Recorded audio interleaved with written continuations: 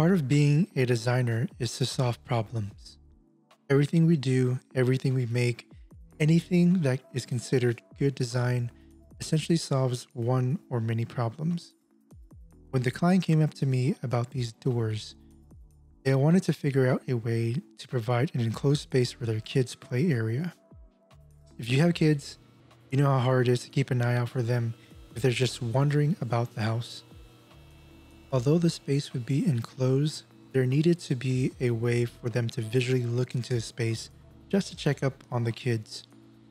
Since barn doors are often associated with farmhouse style design, which in this case the client wanted to stay away from as much as possible, the door couldn't include any of that type of design language. So that meant no clear farmhouse features like herringbone patterns or shiplap.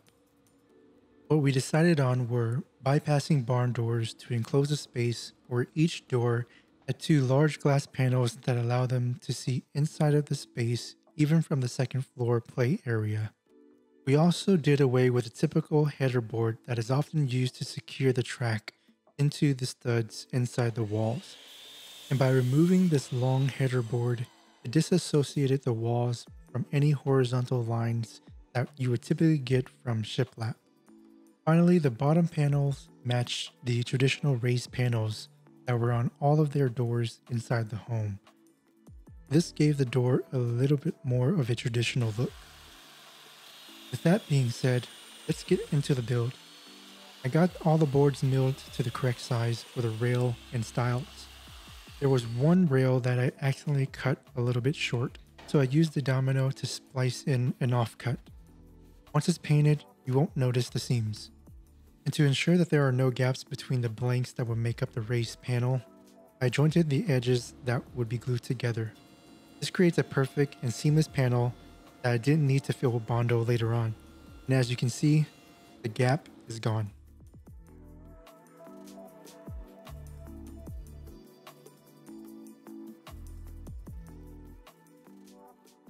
From there, I added dominoes to join each of the blanks together. Dominoes are great because it helps align each of the blanks, and also it creates a pretty strong joint. I don't have to worry about these panels ever coming apart.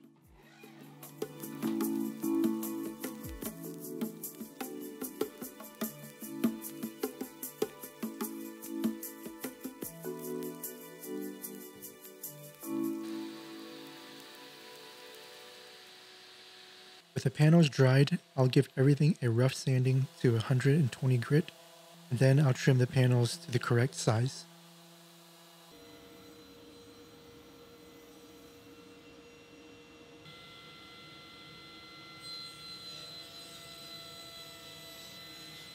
As some might notice, I don't have a router table in my shop. It's always been one of my to-do lists for the shops, which was to create a router table in line with my table saw, but I never got to it. I'll probably go and buy one someday. So because of this, I needed to make a tall enough fence that would help support the panel as I create the angled portion of the raised panel on my table saw. Even with the router, the depth of the angle that I wanted to create for my panels was not available with any standard raised panel bit that I saw. This method does leave some burn marks, but it's easily cleaned off by a hand plane or sanding. I thought to make the fence slidable and then secure the panel onto the fence itself. The fence would have to be pretty long to keep some kind of sense of stability and also for it to remain in contact with the table saw fence. To me, this was the best way and the most comfortable way for me to make this cut.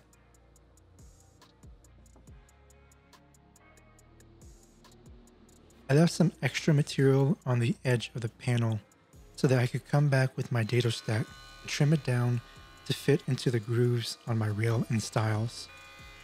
The panel itself will be free floating inside of the groove, which is typical for a raised panel door. I'll go ahead and create the grooves on my rail and stile as well. For the stiles, I'll stop the grooves short since the glass panels won't be installed in these grooves.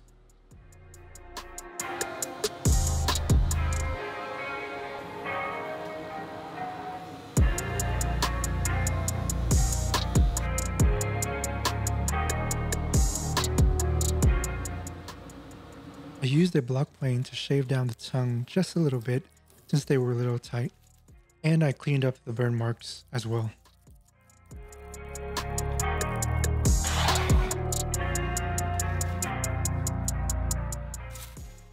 To connect my rails and stiles, I'll use my domino. The critical piece was the rail in the middle that divided the space for both glass panels. It had to be perfectly centered so that each panel would be exactly the same size. And also, I had to make sure that the location was the same on both doors. If I didn't get this location near perfect on both doors, the rails would not be aligned when installed on the track and stacked together.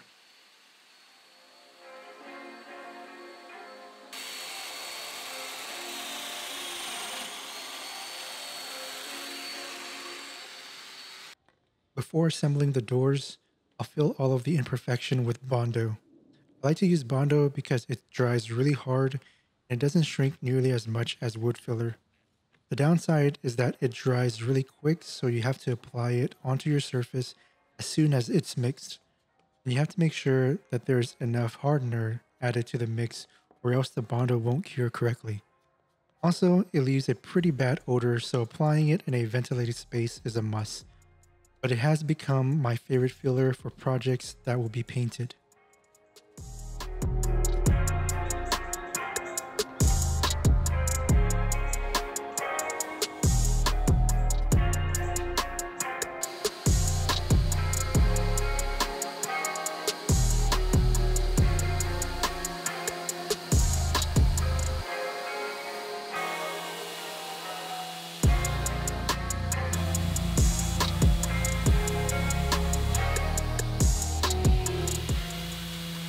Gluing two large doors was stressful, to say the least. I made sure that each connection point was filled with glue and checked for square as I went along to ensure that the rails were indeed straight. This was a big door and I didn't want to have to take it apart because it wasn't perfect. But I didn't want to have the glue set on me as I was making my adjustments. This is where thinking through how I would clamp up this door ahead of time really helped. I had clamps that held parts together where they needed to be, and also clamps that kept the rail and stiles flat just in case I was a little bit off with my domino.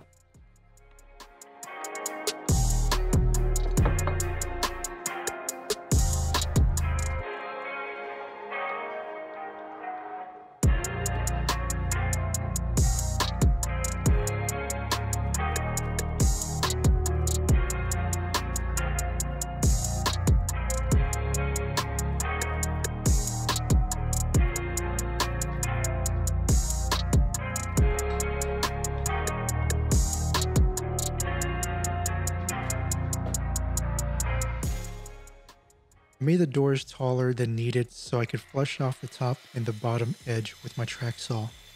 I only took off just enough so that if I did need to take off more during the install, maybe the floor at the client's house might not be exactly flat, or I might have to raise up the track a little bit. There's a little bit of room on the door to accommodate for some of the surprises that might show up during the install.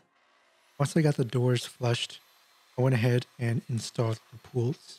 I went with recessed pools, which needed a small pocket to be routed out, and that was easily done with my trim router.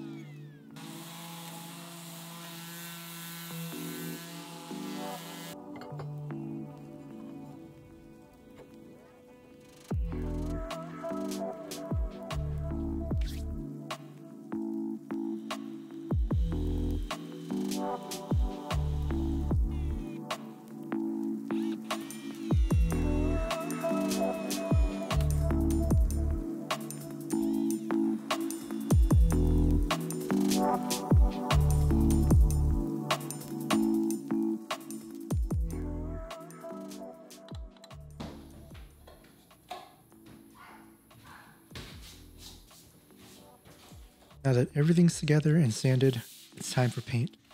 I first roll on 2 coats of primer, sanding in between coats, then I'll let it dry. I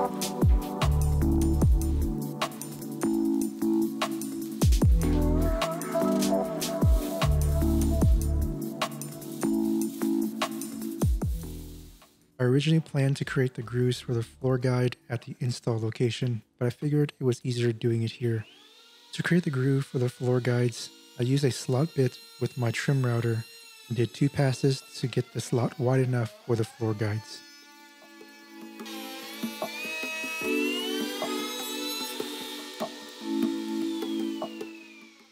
For the top coat, I use an acrylic alkyd paint, which is a water-based paint, but it dries as hard as an oil base, without the downside of yellowing that you often get with oil-based paints. I sanded between coats with 300 grit sandpaper and then 600 grit before applying the final top coat, which ended up being late into the night.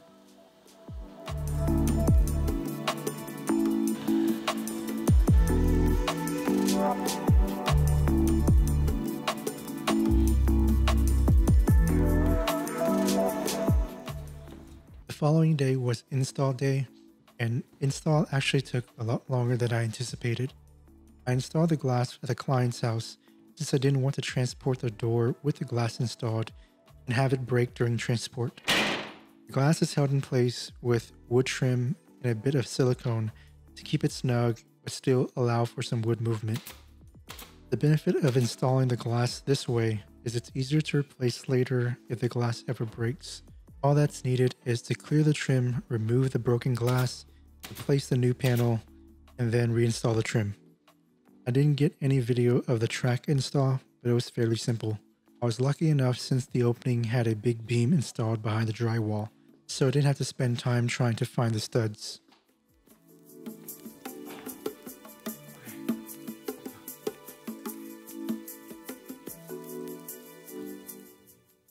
With the door in place, the parents now have a secure place for the kids to play, and they can still keep an eye on them from different areas in the house. If you like big projects and big builds like this, check out this media console that I built for a client. As always, if you did enjoy this video, hit that like button, share, comment, and subscribe. This is Bao Design Craft Workshop. See ya.